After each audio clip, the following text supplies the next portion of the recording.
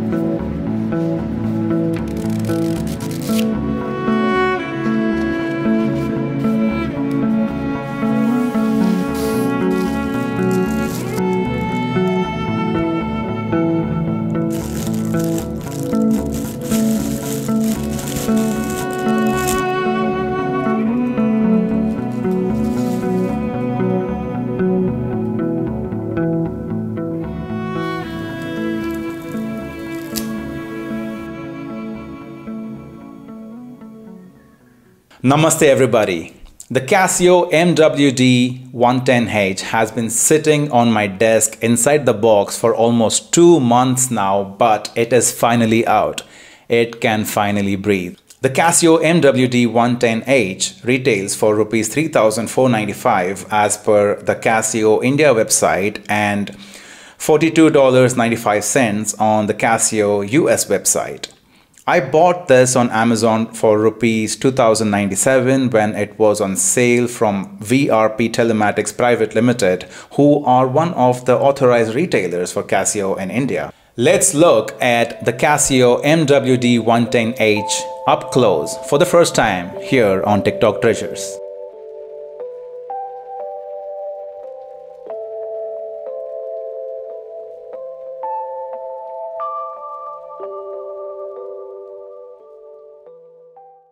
When I saw the product pics for this watch online, I thought it would be smaller on the wrist, but in reality, the MWD 110H is visibly bigger than my G-Shock G5600, which caught me by surprise.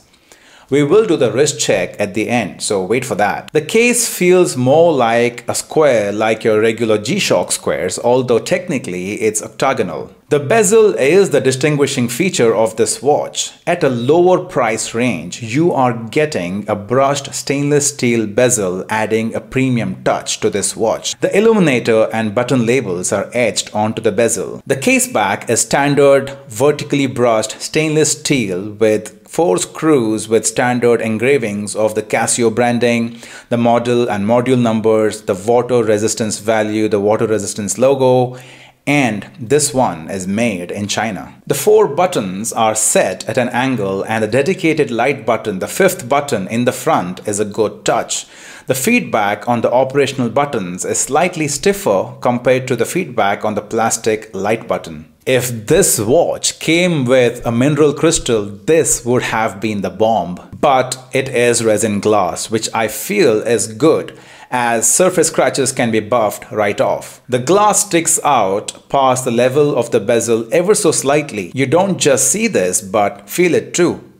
I wish the crystal was recessed though, or at least at the level of the bezel like these 2 watches. Before I go on, I want to remind you guys that not this video, but the next video will be the giveaway video, because we are celebrating crossing 5,000 subscribers. 5,000, that's crazy. So stay tuned for that. This time I'm choosing 2 winners, which means 2 people will stand a chance to win 1 watch each. Moving on to the next segment. As with most Casio watches, you can tell the features and the capabilities of the watch just by looking at the labels on the bezel and the face. The first label that strikes you is this illuminator label etched on the bezel. Let's now see how good or bad the light is. When you press the dedicated light button in the front, a single amber LED light glows at the 9 o'clock border, which kind of creates a gradient effect with the glow just about reaching the opposite border, and you can definitely see those seconds ticking with this light. You can let go of the button as this watch has 2 seconds of afterglow. Next to the Casio branding here on the face, you can see the 10-year battery label, which is always a positive. The MWD-110H has 100-meter water resistance, and it says right here on the screen, printed on the LCD. You can take this to recreational scuba diving. This is what's great about Casio watches. You get longer battery life and higher water resistance at lower price ranges compared to other brands that offer measly 30 meters or 50 meters water resistance for the same price. I wish this great trim didn't exist or was thinner, exposing more of the LCD, but it's just me. Here we are. This is the main timekeeping mode. At the top, you see day of the week, month, and date. It's Wednesday, the 13th of March. Below the date, we have the label of water resistance 100 meters printed onto the LCD. And next to the water resistance label, you have the hourly chime being enabled. Below that, you see the animated graphics moving. It kind of looks like a battery that is charging in real time, but it is not. It just denotes the passing of 10 seconds in the main timekeeping mode. And next to that, here you have this window that is divided into 4 segments. That is just to tell you what mode you are currently in. And below, in the main field of the LCD, you have the current time being displayed in big, bold digits. I love it. Let's check the next mode by pressing the mode button here. When we press it, it takes you to the timer mode. How do we know that we are in timer mode? You can see that TR being enabled. Let's check the timer. Oh, and in the timer mode, you can see the current time being displayed here at the top, including the seconds, which is cool. Let's start the timer.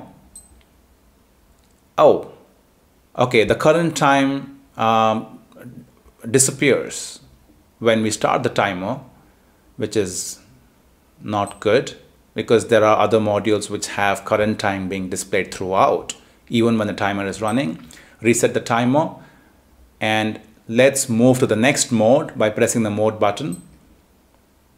Oh wait, that's weird. So wait, other Casio watches or even G-Shocks, when we are done using a particular mode, you reset it and you press the mode button, it takes you to the next mode, but here it takes you back to the home timekeeping mode. So it's different, but it's cool. Okay, let's go back to the mode. We are done with the timer. The next one is the stopwatch, which is the chrono mode. Again, just like the timer, when it is not running, you can see the current time being displayed at the top. Right, let's start the timer. Sorry, the stopwatch. It's running. The cool graphics. The passing of, I think, 1-2 seconds. This graphics here, I don't know. Stop, reset. Okay, once you reset, when the stopwatch is not running, the current time is being displayed again. Okay, I feel that if you press the mode button, it takes you back to the timekeeping mode. There you go. Yes, it does. Okay, this is so different from other watches where when you're done using a mode and you reset it and you press the mode button, it takes you to the next mode instead of the timekeeping, but here it brings you back to the timekeeping. So we'll have to try it again. You're done with these two. The next one is the alarm. It has a single alarms. All you have to do is press adjust in the alarm mode. Sorry. Okay, press it, press and hold. What is happening? Wait a minute. Why is this not working?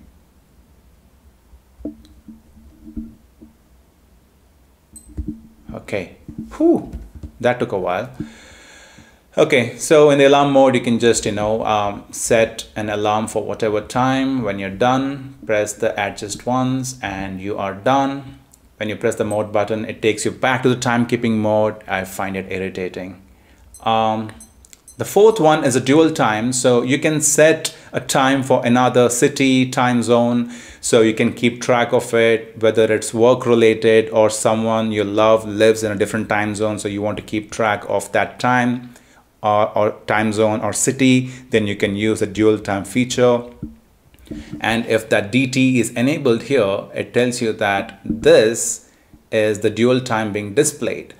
But then it's really cool that when you are in dual time, your current time is displayed at the top. That is your local time, your home city time is displayed at the top in the dual time mode.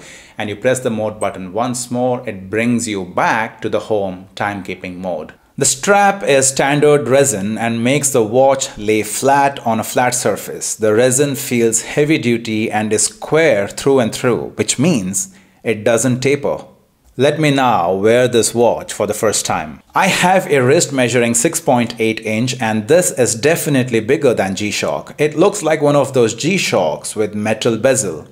Feels very light on the wrist. The thickness along with the stainless steel bezel gives it a premium look, makes it look like it should cost more than it does. You are definitely getting total bang for your bucks. You are getting a watch that looks premium, but it is just another affordable Casio watch. In conclusion, you get value for money with the Casio MWD-110H because you get all the basic functions that a digital watch needs to have. A decent LED with 2 seconds afterglow that can be turned on with a dedicated light button in the front. Has a stainless steel bezel that adds the premium factor to an affordable watch and looks like a G-Shock on your wrist. One of our loyal subscribers has a subreddit, watches_India, and I think you guys need to go join that sub.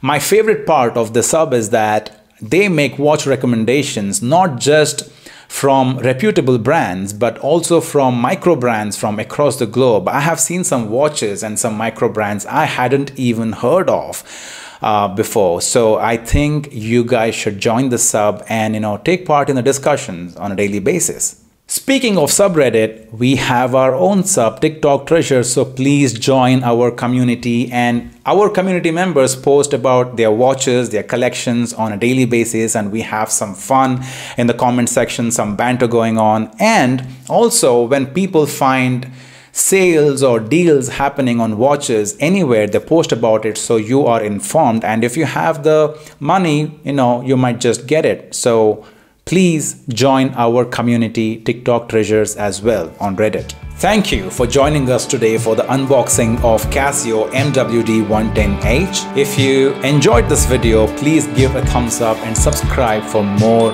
watch related content like this. Until next time, stay tuned and stay classy.